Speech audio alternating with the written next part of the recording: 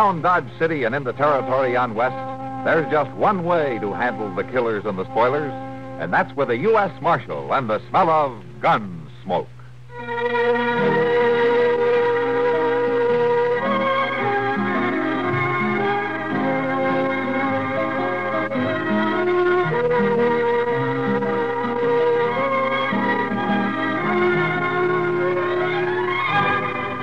Gunsmoke, starring William Conrad. The story of the violence that moved west with young America. And the story of a man who moved with it. I'm that man. Matt Dillon, United States Marshal. The first man they look for and the last they want to meet. It's a chancy job, and it makes a man watchful. And a little lonely.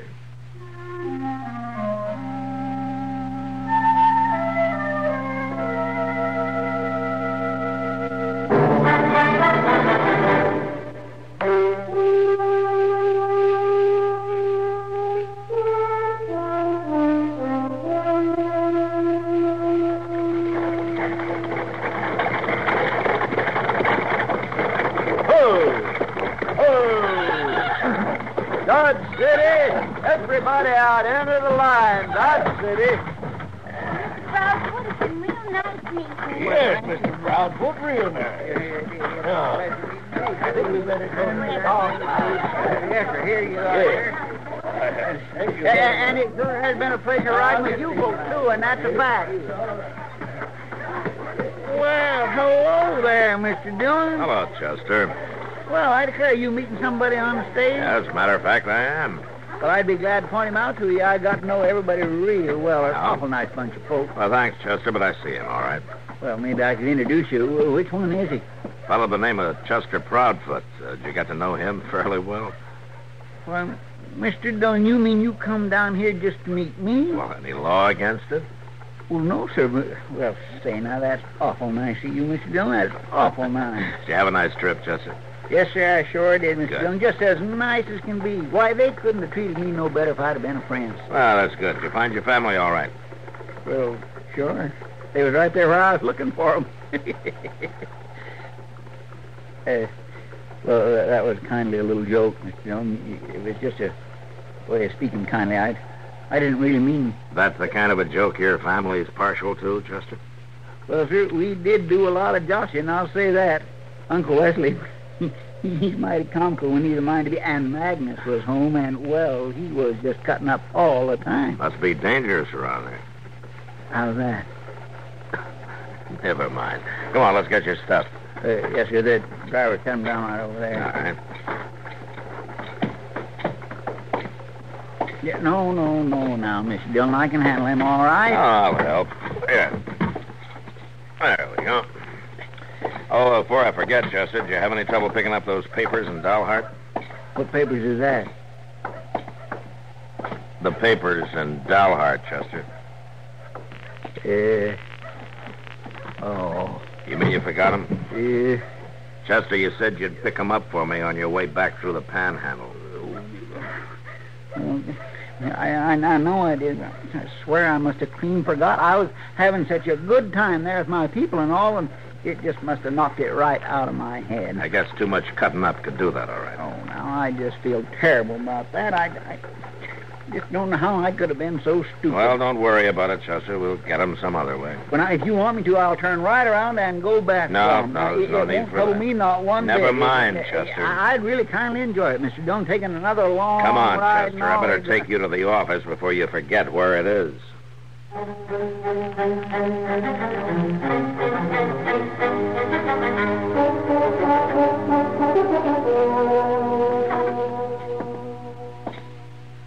You sure it won't be taking you out of your way, Joe? Well, I tell you, Marshal, I'm riding out that way tomorrow. I can swing back by Dalhart just as easy as not. I'll pick up your papers for you. I'd sure appreciate it, Joe. I don't know how Chester could have forgotten them, but you know how he is. He Well, managed to. there's just no telling about Chester. Oh.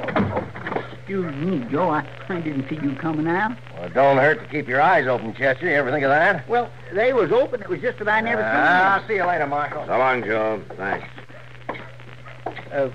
Mr. Dillon? Will you close the door, Chester? The wind's blowing these papers I'm trying to get signed. Yes, sir.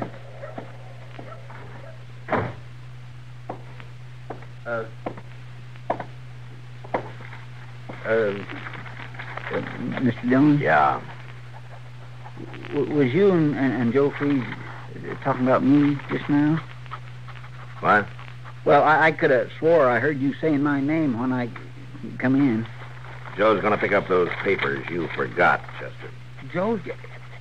He's going clear to Dalhart? Yeah, he's going clear to Dalhart. Well, why, for gracious sakes, Mr. Dillon, you hadn't already got somebody else to do that. I could go just easy as not No, with... Chester, it's all been arranged. But now, I can do anything Joe Freeze can do. I can get them papers for you myself. Don't worry about it, Chester. Well, now, Mr. Dillon, why don't I just get Look, on my Chester, horse I've been and... trying to get through this paperwork all afternoon. Why don't you just go on out so I can finish it up, huh? Well, I will, but I don't see Go why... on, Chester. Yes, sir. Go on.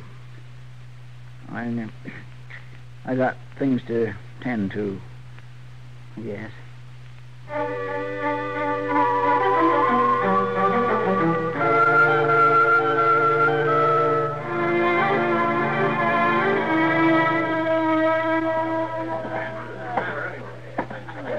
What'll you have, Chester? Beer? Whiskey?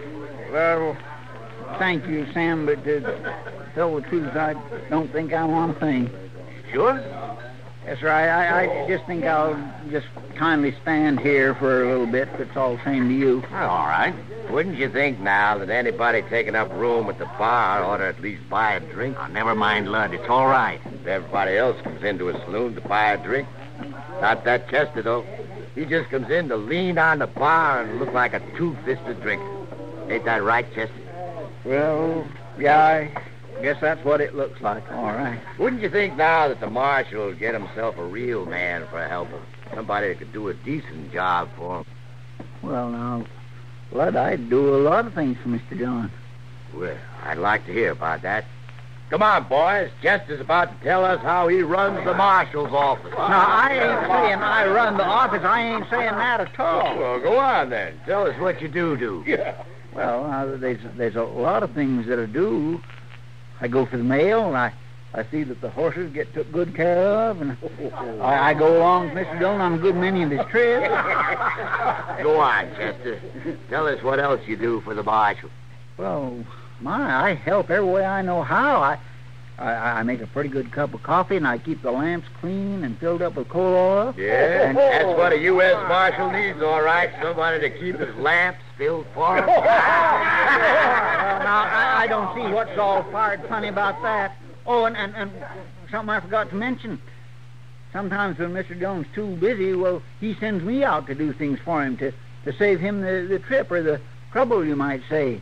Like bringing them papers from Dalhart? How'd you come to know about that? Why, it's all over town, ain't it, boys? How Chester come all the way back without them papers? It don't seem like Mr. Dillon would go around talking like that. Well, now, he didn't, Chester. Joe Freeze was in here for a drink a few minutes ago. He told me about it. And I guess there was some big ears listening.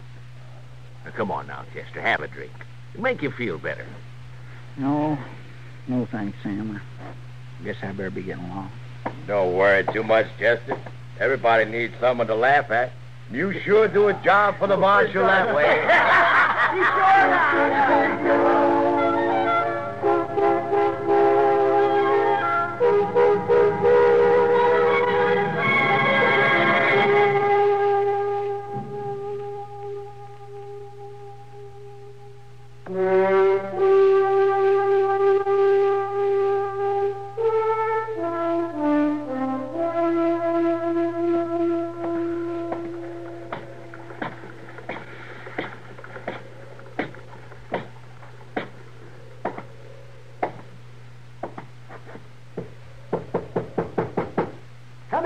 Come in.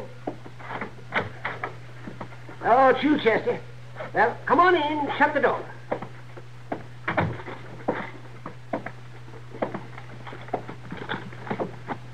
Oh, Doc? Don't just stand there. Can't you see that I'm busy? You're in my way. Oh. Is this a professional call? You look kind of seedy. Oh, my, no, Doc. I ain't sick. I just thought maybe I'd pay a little visit and see how you're getting along. Well, that's nice of Chester, and I'll be glad to tell you. I'm getting along real bad. Well, I sure am sorry to hear that. It's a cold, miserable day. The supplies I sent for didn't get here. I've got calls to make at different ends of the county. Want to hear any more? Well, and Doc, that sure does sound troublesome. It is. Well, you settled down from your trip yet? Oh, of course, Doc. Once I get my boots off, I'm home. And I suppose Matt is managing to get used to having you around again? What do you mean? Oh, I don't know, Chester. It's just that you take some getting used to. Oh, no, good Lord. It's 3 o'clock. I've got to get going. Hand me that bottle, will you? Sure, Doc. No, not that one. That's the other one. Yes. Here, Doc. Thank you. Doc? No, I haven't time to talk anymore, Chester. You can come back some other day. Would you just let me ask you one question? But, all right, then. What is it? Well, Doc, I was just wondering if you got any idea at all just what Mr. Dillon really thinks about me. Having me around for help and all. What do you think? Oh, for heaven's sakes, of all the foolish time-wasting questions. Could you please tell me, Doc? Yes, Sir Chester, I can tell you. He thinks you're the most addle-pated, no-account, sieve-headed excuse for a helper that anybody ever had. Now, go on, get on my way. I'm late. Sure, Doc. I wouldn't want to be in your way.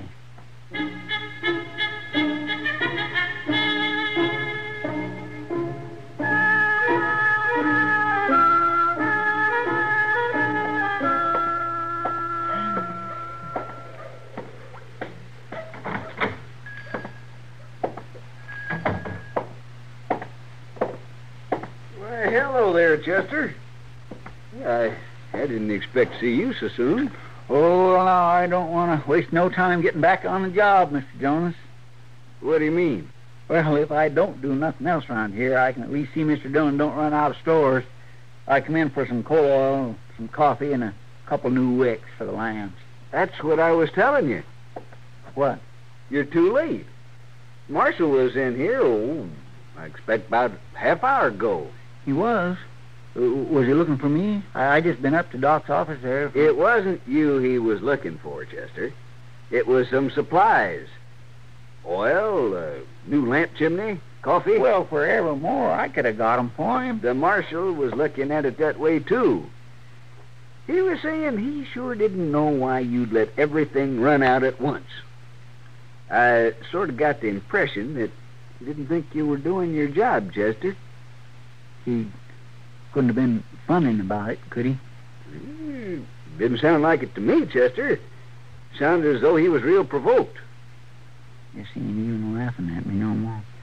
How's that? Never mind, Mr. Jonas. I guess ain't no call for me to buy nothing after all.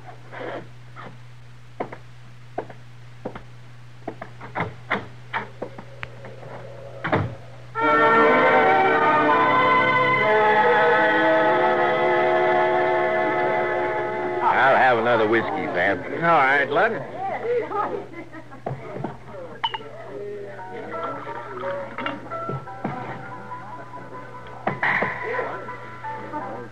Well, now, look who's just come in.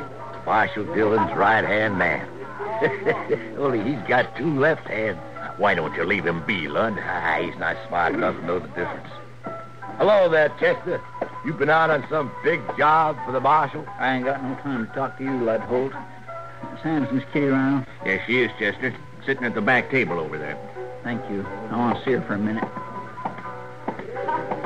Oh, no, Matt. I can't believe it. That sounds like too much even for Chester. No, it's true, Kitty. Believe me, you're right. Nobody in the world but Chester would do a thing like that.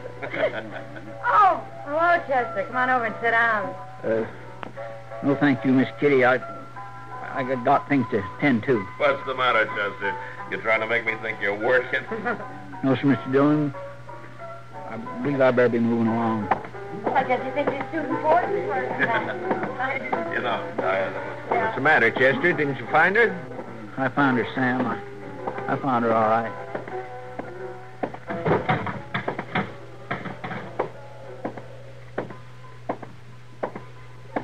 Hey, Chester!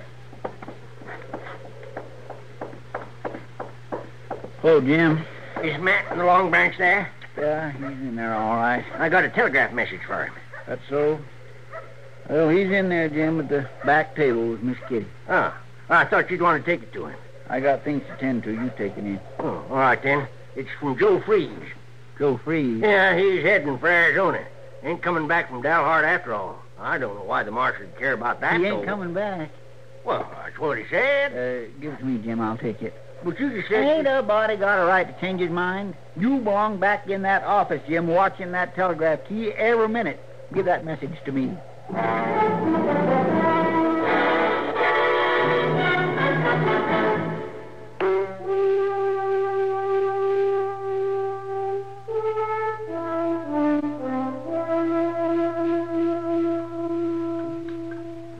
Save room for some pie, Matt. It's elderberry. That's a good thing Chester isn't here. He'd eaten up the whole thing by now. Yeah, it's a wonder to me how Chester's stomach keeps on working at all. The way he loads it down.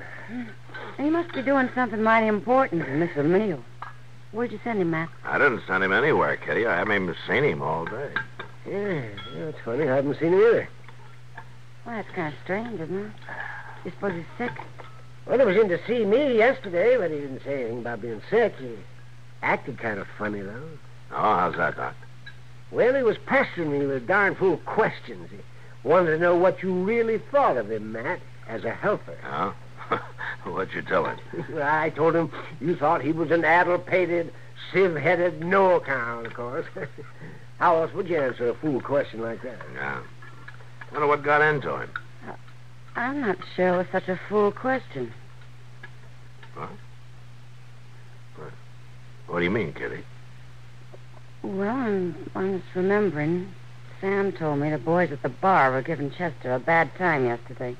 Oh, what about? Oh, Lud Holt was riding him hard about his job with you. About how nobody could figure how you'd put up with a man like Chester. Oh, Chester can usually take a joke. Oh, I don't think Lud was making a joke of it, Matt. He was making Chester look pretty silly. He said you only kept him on to laugh at him, and before he was finished, the whole saloon was laughing at Chester. Oh, well then, that explains it, huh? Wish I'd have been a little more patient with him. The way he was feeling, what I said couldn't have sounded very funny. He ought to have better sense, Well, Chester's Doc. sensitive, Matt. You know that. Yeah, but he should know that if I got any complaints, I'll make them myself. You were complaining to him quite a bit yesterday, weren't you? Well, sure, but he was still miles away on his trip. I had to bring him down to earth a couple of times, that's all. Oh, well, I guess everybody was bringing him down to earth at the same time. Poor Chester. I even laughed at him when he came into the Long Branch. Well, I'll say this. If he was going to choose a day to hold up and not make an appearance, this is a good one. That wind's bitter cold. Yeah, there isn't any sense to it, but I guess I better look him up and straighten him out. Maybe some of this pie will help his feelings. See you later, Kitty. Doc. Yeah. All right, Matt. Bet, Matt.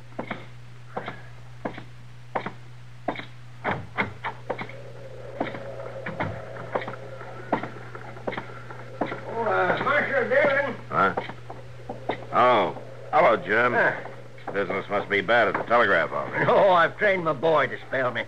I just wondered if you got that wire all right, Marshal. Oh, which wire was that? Why, the one I gave Chester yesterday. The one from Joe Freeze. Joe Freeze? Yeah, you know, saying he wasn't coming back from Dalhart. Yeah. Yeah, sure, Jim. Oh. Thanks. Thanks a lot.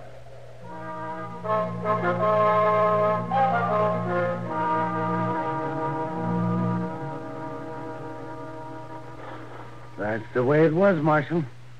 He come in for his horse early this morning and rode out. Did he say where he was heading, Moss? That's the funny thing, him just getting back and all. He said he was heading for Texas. Saddle up my horse, will you? I want to go pick up a few things. Sure, Marshal. But I'll tell you like I told Chester. This is a poor time to be on the plains with a norther coming up. Yeah. I'll be back for the horse in a few minutes, Moss.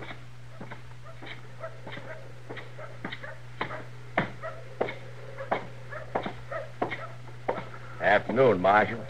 I'd like to talk to you. Not now, mister. Just take a minute. My name's Lud Holt. Oh? I've heard of you. I'll walk along to your office with you. Listen, Holt. If you have anything to say to me, you say it fast. Well, sure. Takes a little talking over, though. I was thinking maybe you could use a good man. I mean, a good one. Real man who can handle a gun. I got an assistant. Oh, I know, Marshal. You got Chester, but everybody knows he ain't... I'll say one thing for you, Holt. You got plenty of nerve. Sure I have, Marshal. I could do a lot of good for you. You fill Chester up with ideas that he's no good, and then you come around to me asking for his job. Well, you know, Marshal, everybody knows Chester's only good for laughing at. Well, there's going to be one less person laughing at him. And that's you. Look, give up. And from now on, Holt, you stay out of my way.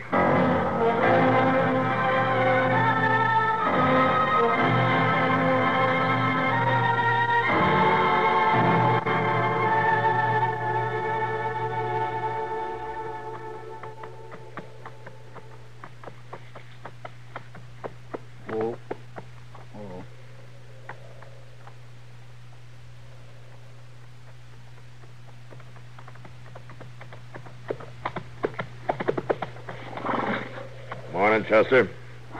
Morning, Mr. Dillon. I seen you coming back there. That's why I pulled up. Oh, we're the only two people I know who are darn fools enough to be out on a day like this. Well, it is mighty chilly. I'll say that. Yeah, it's a wonder we didn't both freeze to death in the night. Mr. Dillon, ain't none of my business, but just why are you riding out this way? I'm trailing a man. Oh, would you like me to help you? No, I won't need any help, Chester. Oh. I won't have any trouble finding him. He doesn't have any more sense than you do, heading out into a storm. Doggone it, I'm getting sick and tired of everybody saying how much sense I ain't got. That's so? Yes, sir, that's so. I'd just like to know how you're going to get them papers back from Dalhart if somebody don't go Why get didn't 'em. you bring me that wire from Joe Freeze? Because I knowed you'd give me some shilly-shally about not making the trip, and Mr. Dillon, I just got to make it. I'd like to do something right. After all, I forgot them papers once, and they're important. Chester, Yes. a man's life is important, too. Yes, sir, I expect it is. Even if he is an addle-pated, no-account, sieve-headed so-and-so Mr. Dillon, who lets the lamps run dry and runs out of coffee, Mr. Dillon, you... can't sing a note and even whistles off-key. And everybody laughs at him? No. No, not quite everybody, Chester. Now, come on. Let's get back to Dodge. Yes, sir, Mr. Dillon.